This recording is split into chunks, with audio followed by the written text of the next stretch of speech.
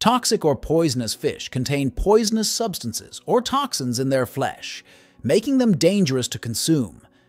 It can be difficult to tell the difference between an edible fish and a poisonous one at first glance, but poisonous fish share certain traits.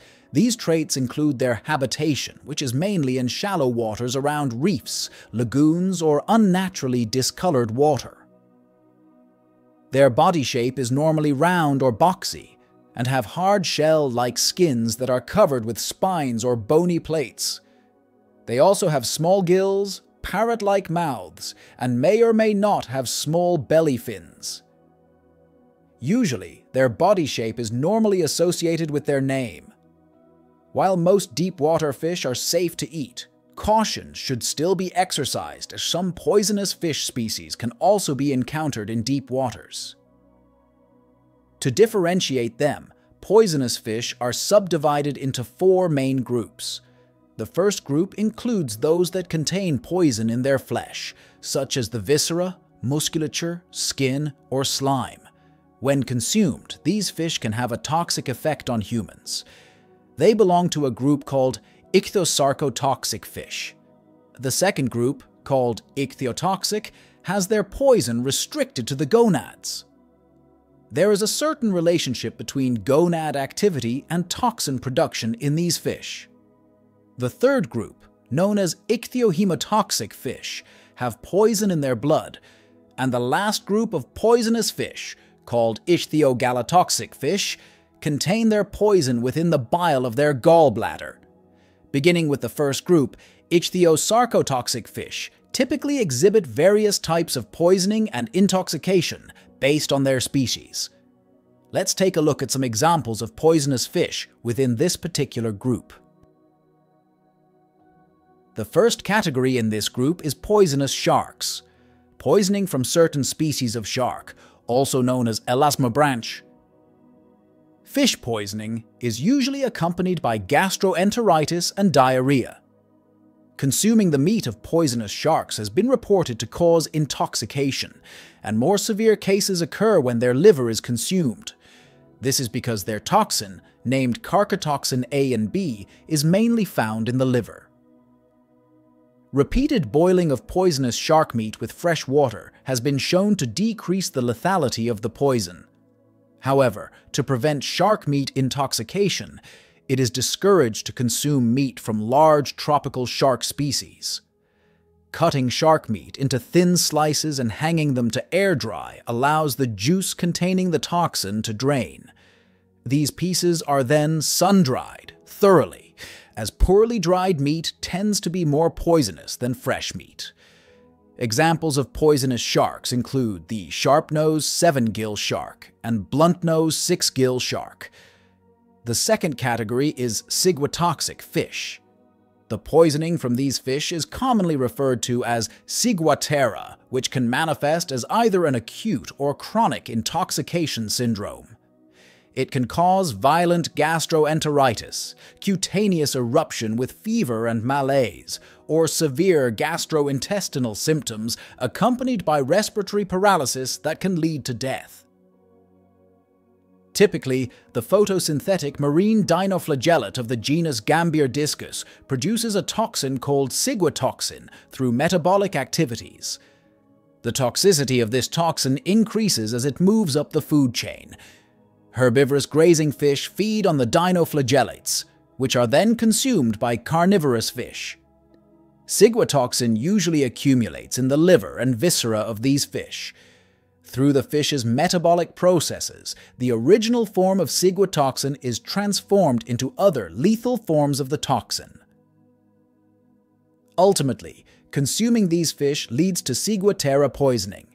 There are more than 400 fish species that can potentially be ciguatoxic, with red snapper and barracuda being common examples. The third category is Clupeotoxic fish. These fish produce Clupeotoxin, which, when ingested, causes intoxication characterized by a metallic taste in the mouth, severe gastrointestinal symptoms, respiratory distress, muscular paralysis, coma, and sudden death.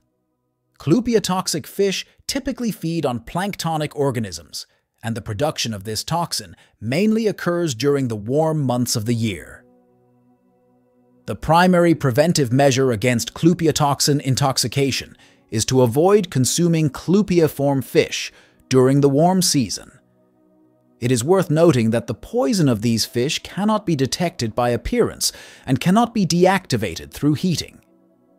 Therefore, methods such as drying, salting, and cooking are ineffective in preventing the intoxication. Examples of clupeotoxic fish include sardines, herrings, tarpons, slickheads, bonefish, and anchovies. The fourth category is Gempylotoxic fish.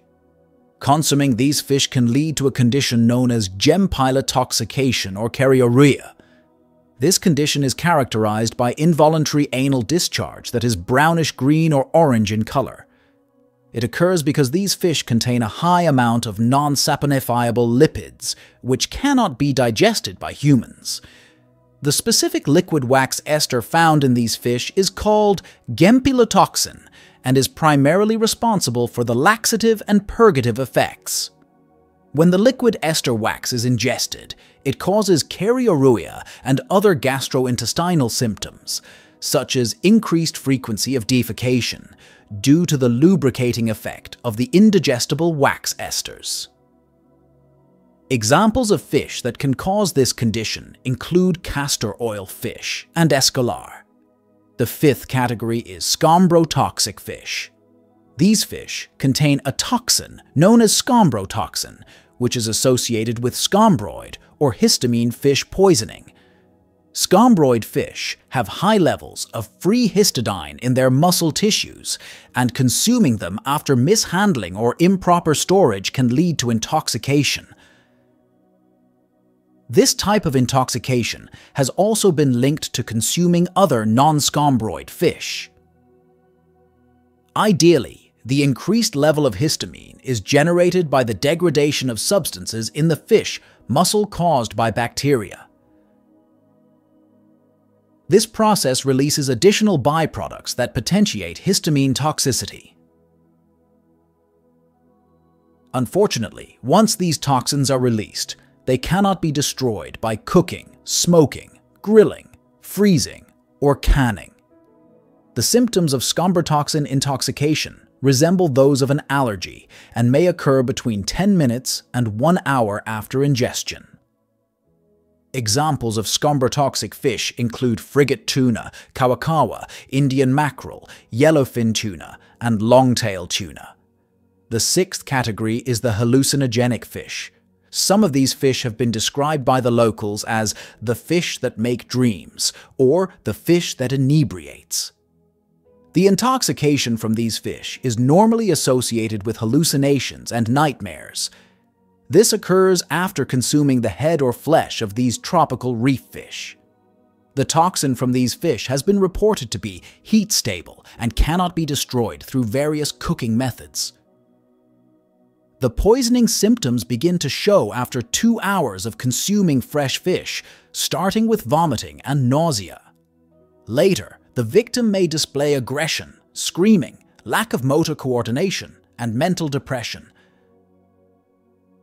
Though not quite conclusive, it has been suggested that the consumption of toxic macroalgae by these fish ends up contaminating their flesh.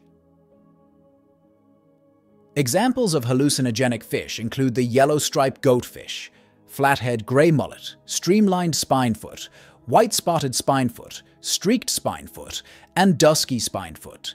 The seventh category is Tetrodotoxic fish. The perfect example of these fish is the pufferfish, which produces a powerful neurotoxin called Tetrodotoxin.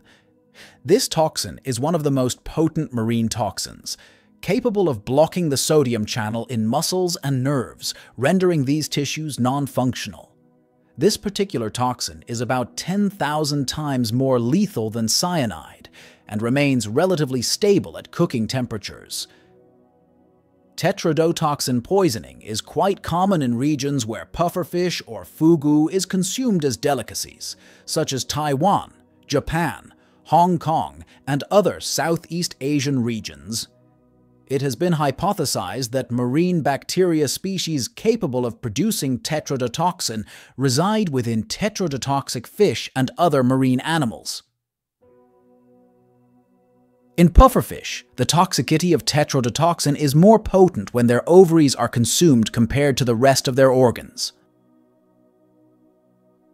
Upon ingestion of tetrodotoxic fish, the intoxication manifests in 4 stages: perioral numbness and paresthesia, followed by lingual and facial numbness accompanied by slurred speech. This is then followed by fixed or dilated pupils, flaccid paralysis, and finally, the victim suffers from severe respiratory distress, cardiac-related issues, and unconsciousness.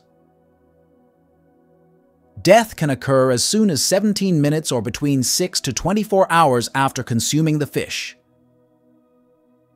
Examples of tetrodotoxic fish include the white-spotted puffer, stellate puffer, brown-lined puffer, milk-spotted puffer, lunar tail puffer, silver-cheeked toadfish, spotfin burrfish, birdbeak burrfish, spot-base burrfish, long-spined porcupine fish, spotfin porcupine fish, black-blotched porcupine fish, 4-bar porcupine fish, sharp-tail mola, ocean sunfish, southern sunfish, and slender sunfish.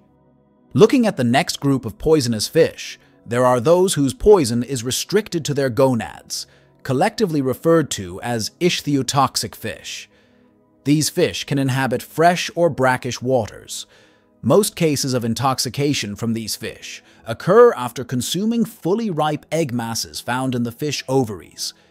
Interestingly, these fish have high levels of polyunsaturated fatty acids, such as arachidonic acid, derived from the food chain. The levels of these fatty acids are quite high in the gonads of Ichthyootoxic fish. Therefore, consuming these fatty acids induces hemolytic and cytotoxic effects in humans. In severe cases, the victim experiences paralysis, muscular cramps, convulsions, coma, and eventually death. Examples of Ichthyootoxic fish include the yellow barb, common carp, and Wells catfish. Looking at the next group of poisonous fish, we have those whose poison is confined to the bile of their gallbladder. These fish are collectively known as Ichthyootoxic fish. Most cases of intoxication from these fish occur in people whose traditions embrace fish bile and gallbladder as medicine to treat various ailments. This practice is common in India and other East Asian countries. The bile of these fish contains salt, various pigments, and some alcohol compositions consisting of a toxic bile acid that can take different forms. This toxic bile acid is generally referred to as cyprinol, sulfate, or cyprinol, which has nephrotoxic and hepatotoxic properties. The toxin from fish bile has detrimental effects on the kidneys, but can also affect other organs such as the liver, gastrointestinal tract, and heart, leading to multiple organ dysfunction syndrome. Examples of such fish include grass carp, silver carp, rojo or labeo rojita, and bighead carp. The last group of poisonous fish is those that have poison in their blood serum, collectively called Ichthyootoxic fish. Drinking raw, fresh, and uncooked blood of these fish leads to intoxication that can even be fatal. They possess a toxin called Ichthyootoxin or fish serum toxin. Their intoxication can either be systemic or local, with symptoms such as gastrointestinal complications, paralysis, inflammation, respiratory distress, and possible death. Intoxication of this kind has been associated with different eel species, including the morays, congers, and anguillids. It is important to be cautious when handling fresh eel, and wearing thick gloves is recommended to avoid the fresh blood coming into contact with your skin or eyes. And that brings us to the end of this video. I hope you have enjoyed this list, and just in case you would like to see more content like this, don't forget to like, share, and subscribe. Thank you for your continued support, and let me know in the comment section the type of content you would like to see next. See you in the next one.